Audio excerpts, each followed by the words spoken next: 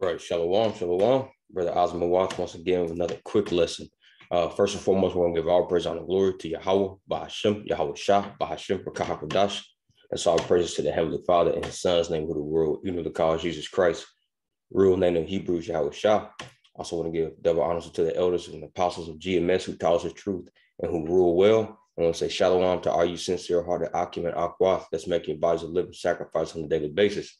Right. So this is going to be a very quick lesson. Just another update upon, a topic that we had went into plenty of times, man. But just more things, another indicator to let us know, that we're almost out of here, man. Right. Because we know, according to the prophecy in Revelation 13:16 concerning the M.O.T.B, I don't want to say, that the full on, words because, they'll give me another strike. So that's why I wasn't able to upload on this channel for about, the past week because they hit me with the strike. But nonetheless, the M.O.T.B is here, and we keep seeing, these devils throw out,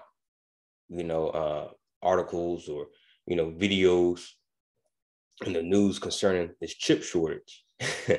And, starting, with the apostles of GMS, through the Holy Spirit, Rakahakadash, it's been telling us that, that the M.O.T.B is going to be those RFID microchips, and so you got to ask yourself, why do they keep telling you that it's a chip shortage? Well, it's because it's been a spike in the production of them, man. It's not that they just stopped making them, I was looking at some of the reasons why, they tell you why it's chip shortages. They say because of course, the pandemic and all those things, sanctions from the U.S. But no, in all actuality, is because they're really preparing, these RFID microchips for the masses of the people to fulfill the prophecy in Revelation chapter 13 and 16, right? But nonetheless, I just played a couple of seconds of this, just to hear this. The world is currently experiencing computer chip shortages, and China is no exception. All right, so it's going to how China is no exception. Also fulfilling the prophecy in Revelation 13, how it says that it makes all the world to basically bow down to the image of the beast and take the mark, take the M.O.T.B. See what I'm saying? So all these nations, man, are gearing up, so it's only one thing that you should, and will do, if you're part of the hopeful elect, that's for you to repent and be sober and see the times that you're living in, man, because we're living in some beautiful but yet dangerous times. Let me grab this in 2 Corinthians, 11, verse 3. He says, "For I fear lest by any means," Salakia. Let's see, where's that at?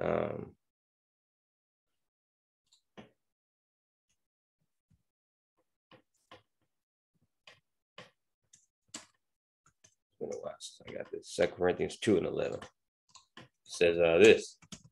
All right. It says, "Lest Satan should get an advantage of us, for we are not ignorant of his devices." Right? We are not ignorant of this man's devices.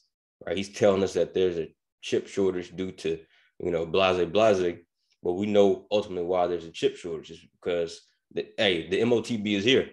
They got a chip for everybody whose names is not written in the book of life, man.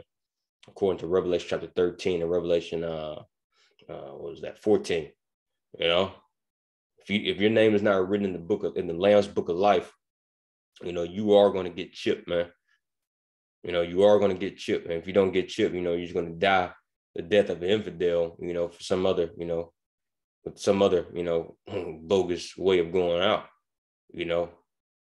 But it says that word device goes into Strong's G 3540, Naima. And it says a mental perception, thought, and evil purpose. See that? So we are not ignorant of this man's evil purposes, his evil schemes. Why? Because we have the armor of YAHAWASHI, according to Ephesians chapter 6. All right. So I want to pull up this video. I'm going to start playing it more and more and more often, as we see, this ultimate agenda of this devil, you know, the M.O.T.B, you know, being rolled out. Because we got to remember that your current president, his heart's desire, you know, which is to fulfill the plans of the elites, you know, and you know, chip the masses, right? This has been his heart's desire since, as we can see this date on the screen, it says 2005. Even when he was, I believe he was either governor or counselor or whatnot, or senator. Yeah, he was a senator at the time. All right, so let's listen to him again. And it says, and I played this in the previous video, so this is the video I'm, you know, playing off of. And once again, this is a video that was recorded September 25th, 2005, with Joe Biden, and it says he makes an astonishing revelation at the just fast forward it.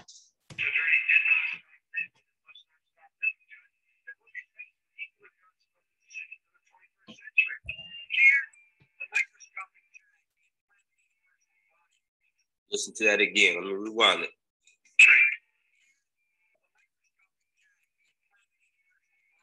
Yeah, exactly. So he said this in, you know, 2005, man. All right. Can a microscopic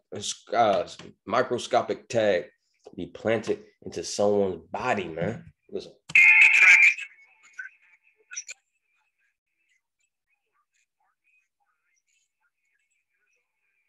He said, you see that? You know, he said, you will rule on that, mark my words. You know, you also, if you're a spiritual man, you're going to pick up on spiritual things. 1 Corinthians 2 says that the spiritual man judgeth all things. He says, mark my words, man. All right.